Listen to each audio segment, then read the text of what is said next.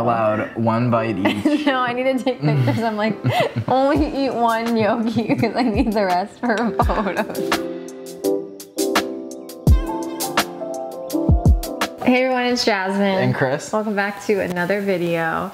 So today's video is a fun one, and it's actually coming to you inspired by our personal lives. So we have been on a pasta kick lately, and we figured why not bring it to YouTube, so we're making pasta today. We have delicious pasta recipes coming at you, and I think this is gonna be one of my favorite videos we've ever filmed. Pasta is the best. After rice though, sorry, rice is life. We all know that, we've talked about that on this channel. Rice, pasta, potatoes. Ooh, RPP. RPP. SSVRPP. Don't unsubscribe. Please keep watching. Yeah, we have a lot of fun pasta recipes coming at you today, and as usual, all of the recipes will be linked down below, and any other relevant links will be placed there as well.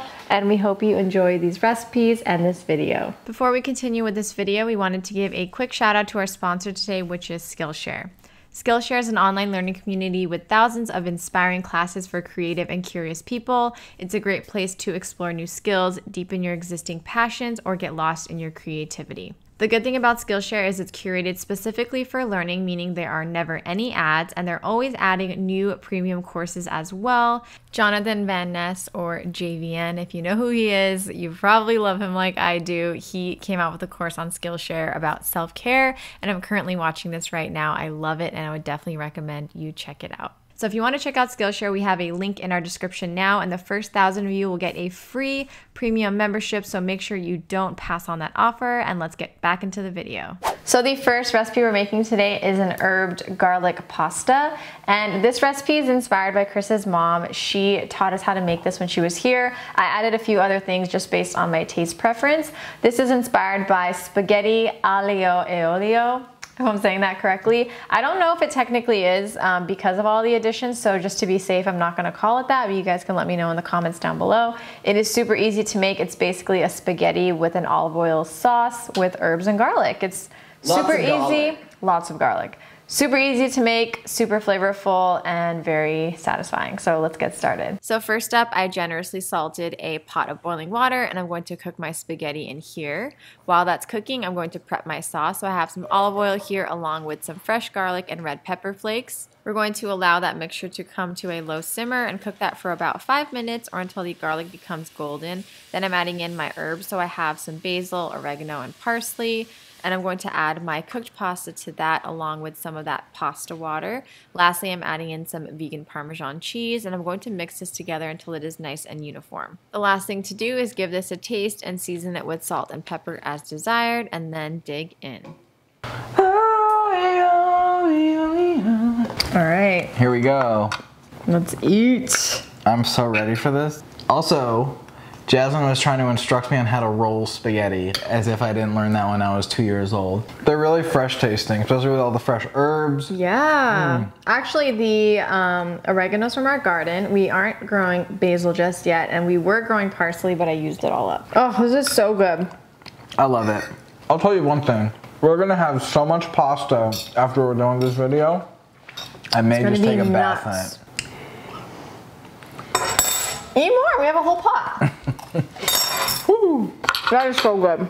Love it, 10 out of 10 for me. All right, let's get on to the next recipe. The next recipe we're making today is our roasted pesto gnocchi, and this is a favorite in our house. For one, it is so easy to make, it is packed with flavor, and also I just love the texture of the gnocchi. It's like chewy like mochi, and it's one of my favorite textures. So if you're into that, you're going to love this recipe. So the first thing I'm gonna do is prep a homemade pesto. You can pick up a vegan pesto at the store if you have access to one, but we thought we would just show you how to make our pesto. We were gonna make it anyways for this, so let's get started. So the first thing we're going to do for our pesto is add in some fresh basil. Next I have some pine nuts. If you don't want to use pine nuts, you can also use sunflower seeds or slivered almonds. If you're using nutritional yeast, you can also use vegan Parmesan in its place as well. Some fresh garlic, and then some fresh lemon juice. We're going to process that all together.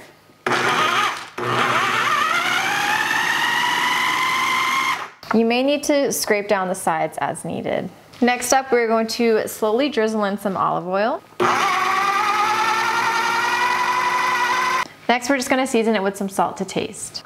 And that's it. So I have some pre-packaged gnocchi here, and from my experience, this is typically vegan in the grocery store. So I'm gonna add that to a baking sheet. Then I also have some bell pepper, some tomatoes, some zucchini. This is actually from my friend's garden, so it's super fresh. And then some mushrooms. So I'm just gonna like give that a little spread real quick. And what I'm going to do is I'm gonna drizzle over some olive oil, and then I'm just gonna give it a little quick pinch of salt as well. And we're just going to mix this all together until everything is nice and coated with that oil. Now I'm just gonna evenly distribute everything until it's a single layer on the baking sheet, or I guess as single of a layer. Does that make sense? As possible. Does that make sense, babe? As single of a layer. As much of a single layer. As single layer. As much of a single layer as possible. We're gonna mix it halfway through anyways, so that'll make sure everything cooks properly. All right, now I'm just going to pop this into my oven and roast it until everything is cooked through. All right, everything is roasted. I'm going to transfer everything to a large bowl. And then we're just going to add our pesto and mix that through.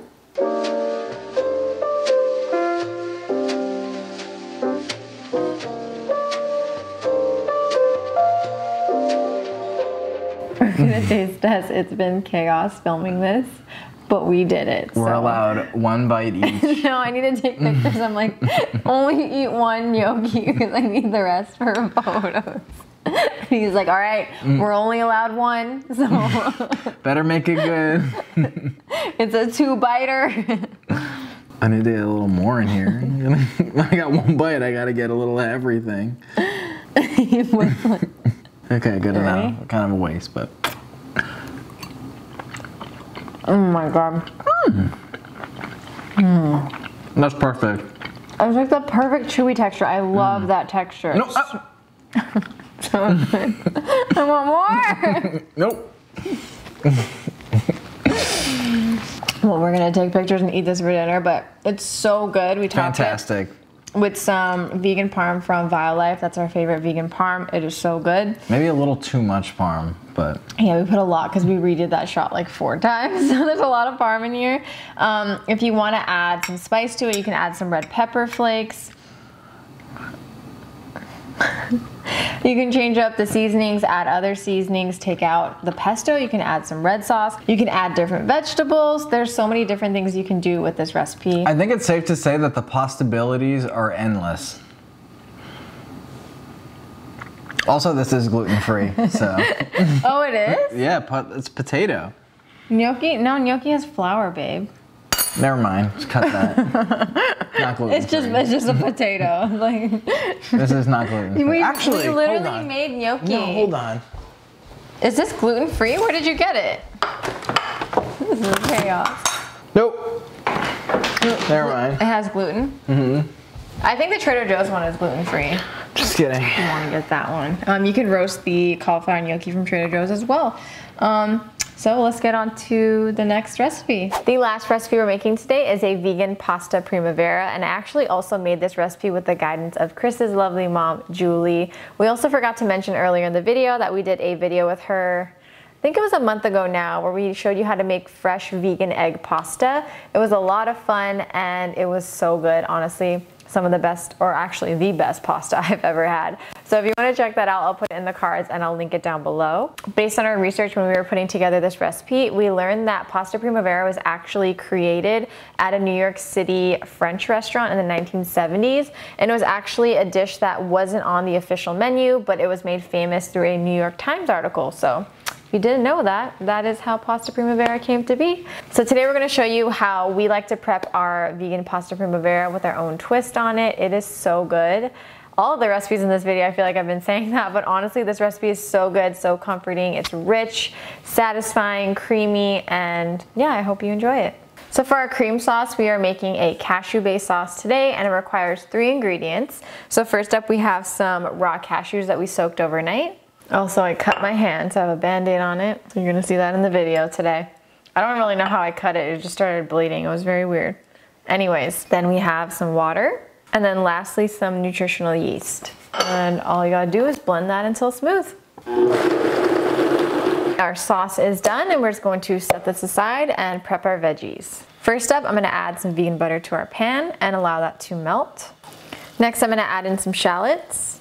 Then we're gonna add in some fresh garlic and a pinch of red pepper flakes. You can add as little or as much as you'd like. And we're gonna cook that up just for a few minutes more until it becomes nice and fragrant. I'm gonna add some more vegan butter. I'm gonna let that melt through as well. Then I'm gonna add in some asparagus and some broccoli. And we're going to saute that until they get nice and bright green. I'm gonna add in some peas, tomatoes, and the cashew mixture, and we're going to mix that all through. We're gonna add our cooked spaghetti. Just like earlier, a splash of pasta water, some vegan Parmesan cheese. I'm just going to work all that together. And we are going to finish it off with some fresh lemon juice and some fresh basil. Man. Oh. Close the cabinet. And last but not least, we're going to season it with some salt and pepper to taste. I like a lot of pepper. I don't know if that's the best ASMR noise, but it is what it is, macaroni in a pot. That's a wrap. I've been waiting so long for this. I cannot wait. I cannot wait. I just took photos of it. Oh my God. I mean, obviously, we've had this recipe before because we made it last year, but it's still, every time. Doesn't get old. Every time we, oh my gosh. I feel like we made this more than just last year. What do you mean? No, like that's when we came out with the recipe. Oh, right. Well, we've like made this multiple times. Oh my God. If you want to change up the veggies, you totally can.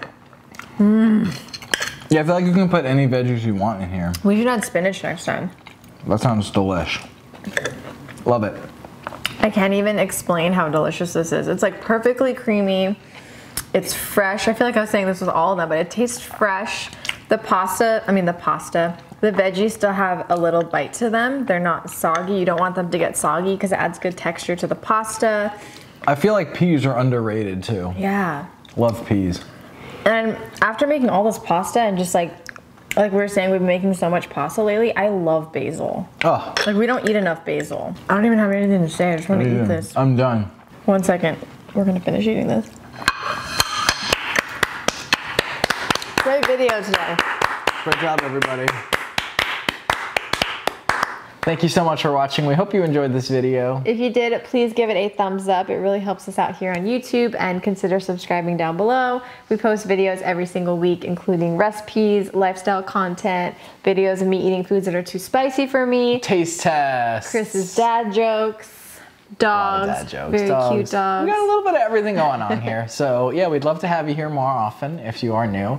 And if you enjoyed any of these recipes today, they are all linked down below. Also, let us know your favorite one from today too. So. I think that is all from us today. We are going to go stuff ourselves with some more pasta, and we will see you next week for another video. Peace. Bye.